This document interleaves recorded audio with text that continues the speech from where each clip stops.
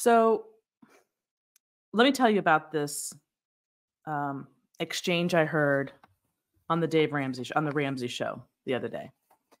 A woman named Ashley calls in, who is a wife and mother of 4 children, ages, ready for this?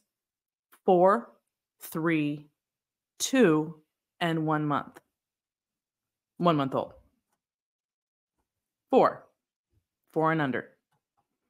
And she's calling in to ask essentially this question. This is a quote. I'm trying to figure out if I step away from work, if I'm going to financially ruin my family.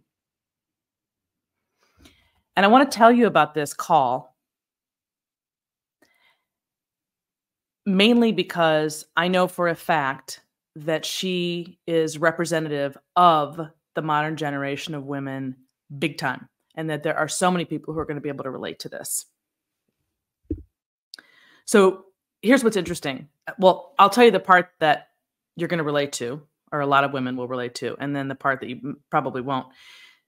The underlying problem is that she earns twice what her husband does. Okay? That's the part that I think will resonate. But there's more to their financial story that is not typical of most people's situation, I don't believe. And she's in a much better situation to do what she wants to do, which is to stay home. She wants to quit working, basically. But let me tell you about this call. So she and her husband are debt-free. They own their home. They own their home outright. They have a 3 to 6 month emergency fund, and they even own a rental property outright. And again, the problem, she thinks, is that she earns, well, it's not a problem. I mean, I could see why she would feel this way. She earns double what her husband does, and their health insurance is with his work, not hers. So he earns $60,000 and she earns $115,000. He's part owner of a martial arts business. And so when the Ramsey personalities asked, probed further and asked her some questions like, what is the husband's mindset about this issue?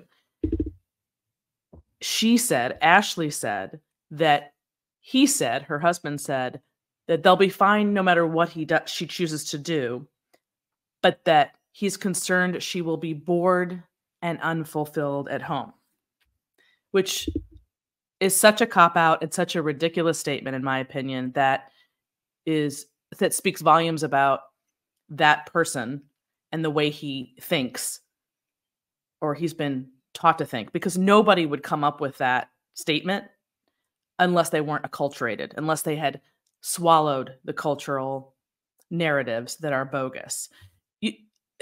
There's much more there going on than meets the eye. So, and she was almost passing on that information as though it's completely removed from what she thinks about what she wants. She didn't add what she feels or what she thinks she would feel, but you could clearly tell, like anyone who has 4 children under 4 and a full-time job and is the breadwinner of the family, completely overwhelmed, like, get me out of this situation. I want to stop working, which, by the way, is the majority of women that I talk to on a daily and weekly basis.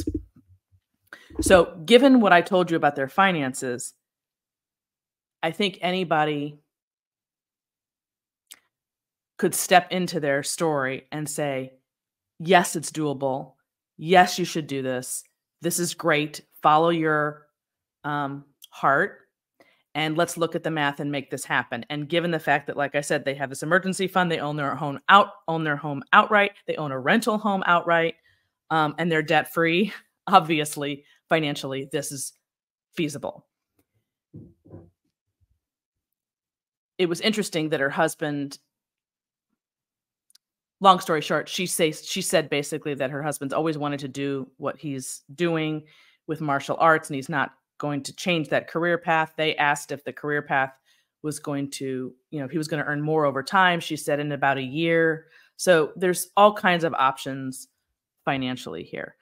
But what I noticed, which is something I notice 100% of the time, anytime this subject comes up, is that nobody talks about the needs of children.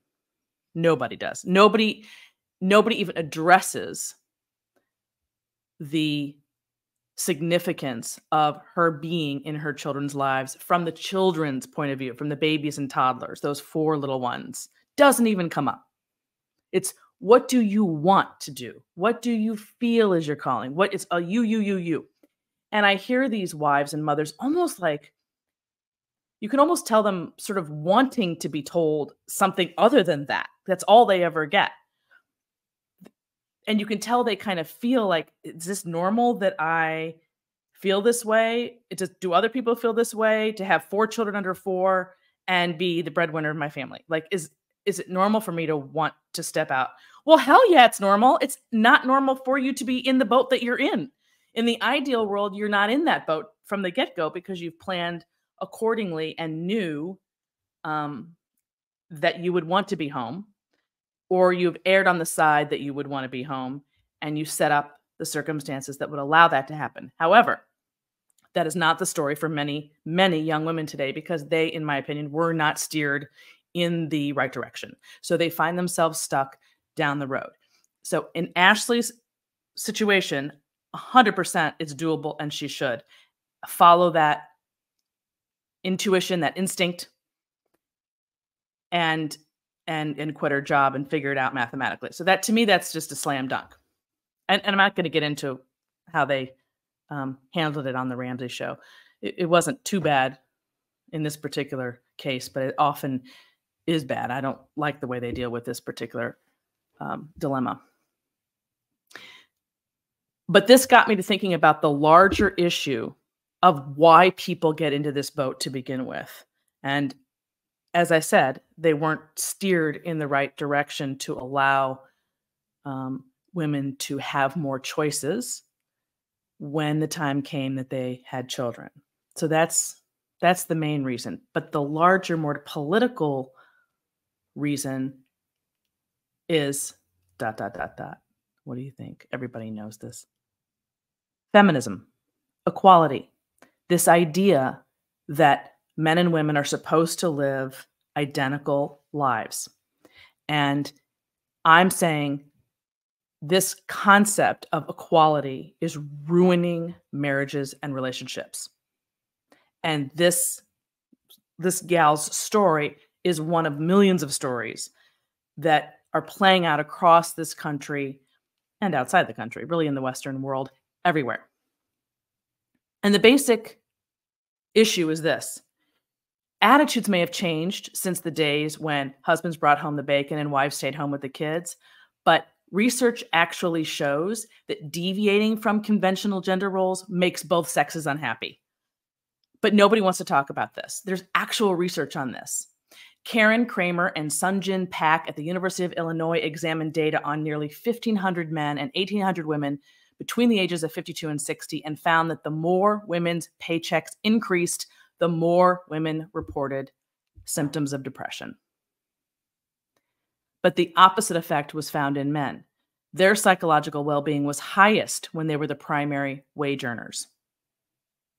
Quote, the results support the overarching hypothesis. Well-being was lower for mothers and fathers who violated gendered expectations about the division of paid labor and higher for parents who conform to these expectations, said Kramer.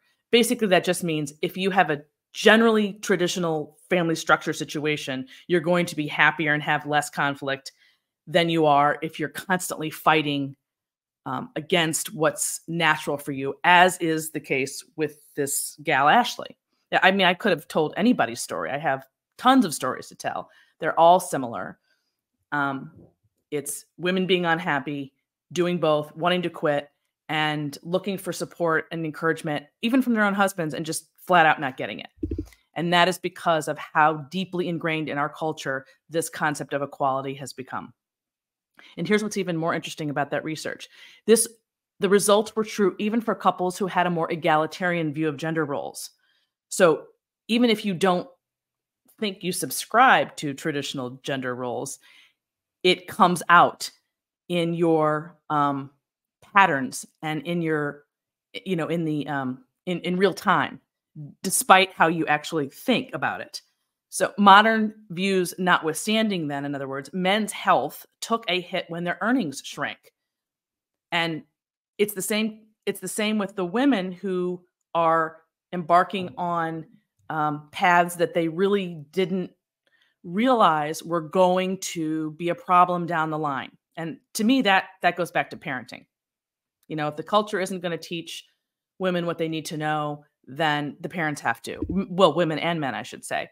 So there's plenty of blame to go around, because ultimately the culture's answer to findings like this one that I just described is usually the same, which is that social expectations regarding gender roles are just not up to snuff, right? Gender roles, we've been too slow to evolve.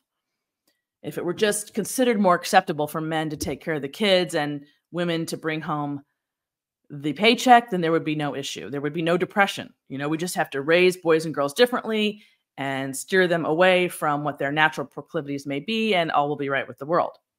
That's what you hear in the media over and over again. But study after study after study after study prove otherwise. This is another quote from a different study, and I'm going to link all of these studies below for you so you can see what I'm talking about. Quote, feminist ideals, not domestic duties, seem to be what makes wives morose, concedes Megan O'Rourke at Slate. Slate magazine, of all places. I mean, this is not a bastion of conservatism. Quote, progressive married women who should be enjoying some or all of the fruits that Betty Friedan lobbied for are less happy, it would appear, than women who live as if Friedan never existed. In other words, women who men and women who subscribe, again, what I said before, men and women who subscribe to their more gendered proclivities are happier than those who are constantly fighting against it. That's basically what that means. And this may sound surprising or even blasphemous in 2024, but it makes perfect sense. Women and men are different. They're just drastically different. And we have to recognize that and celebrate it. And then so much of this conflict will end. Women, as a rule, are born nurturers. Not all, but most. Their bodies are meant to nurture and to nest. Their sense of well-being is inextricably linked to their relationships, in particular to their relationships with their children, but just relationships in general. Women love and are very in tune with their relationships. And thank God for that. How great is that? Why is that a bad thing? Whereas men are very linear in the way that they operate, because let's face it, their bodies don't do what women's do. They don't spend 9 months pregnant for each pregnancy. They don't breastfeed. They're not even in tune with babies in the way that women are. So they're wired differently. They are wired to provide and to protect for their families. That's why each sex tends to be happiest when they're doing what they're literally made to do. I mean, it's really not any more deep or complicated than that. We just have a really hard time accepting it because it goes against popular orthodoxy, and nobody wants to say anything that might get them, in trouble. This more gendered, if you want to call it that, approach to marriage and relationships swims with the tide rather than against it, which is why couples who embrace some form of traditional family structure tend to be happier. It doesn't need to look like Ward and June Cleaver. It can include a wife who's employed in some capacity, and it should include husbands who are hands-on at home. We're not talking about strict gender roles like you've been taught to believe, were a thing in the past that everybody was so miserable doing. You can still have a basic structure that's traditional and have some overlap there.